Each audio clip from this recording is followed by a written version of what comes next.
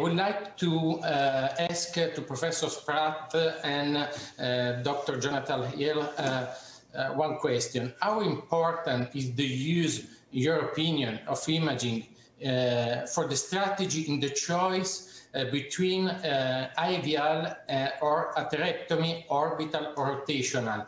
And second question is, what kind of imaging for you? IVUS or OCT in long, severe coronary calcified lesions?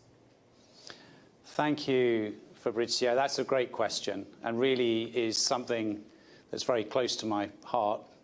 And we've gone into this in really quite extensive detail in Class 3.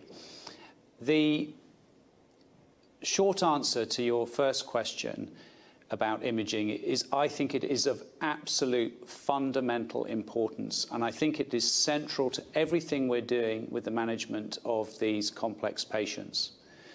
So I'm an advocate for near universal intravascular imaging where that's possible. So if it's possible, it should be done. And it should form the starting point of every algorithm that we use to decide on the optimal mode of calcium modification.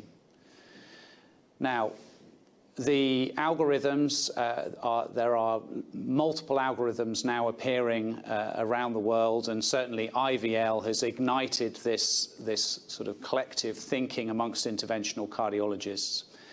But the essential measurements that you're making with intravascular imaging are related to the three aspects of calcium distribution: the concentricity and the distribution of calcium around the vessel, and the thickness of that calcium, and then the extent of the calcification along the length of the vessel.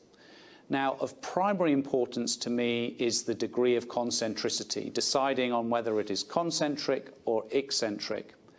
But the third most important aspect of calcium distribution is also being able to detect nodularity, and that nodularity is actually an indication for an atherectomy device. So your question about IVUS or OCT, I'm clearly a strong advocate of OCT.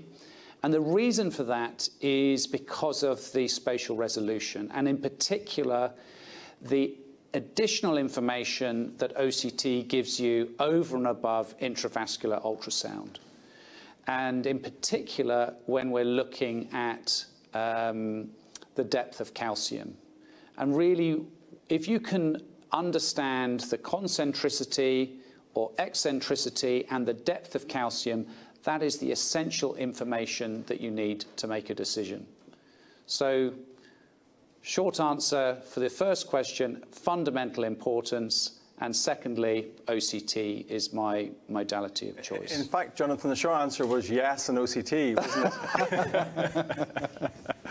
Fabrizio, what's your perspective on it? Do you think imaging is important? And if so, which type?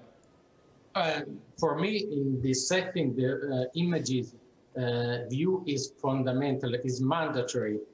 I use generally in the complex PCI set in the IVUS. It's very immediately, and we are an easy view. It's in general. But however, when we are in the context of long and calcified angiographic lesions, I prefer to use the OCT, as the IVUS view is injured by the presence of the shadow in the case of high calcific burden, while OCT allow me to better see both superficial and intramural calcium of the wall, and also allow me to evaluate the correct sizing of the total vessel in this concept. So I'm completely agree with you. That's a great answer, Fabrizio. Listen, thank you so much for bringing this question and your expertise and your support for the class, and we're very grateful for your time as well. Thank you so much. Hopefully we'll get a chance to see you soon, Fabrizio. Thank you so much. Thanks, Fabrizio.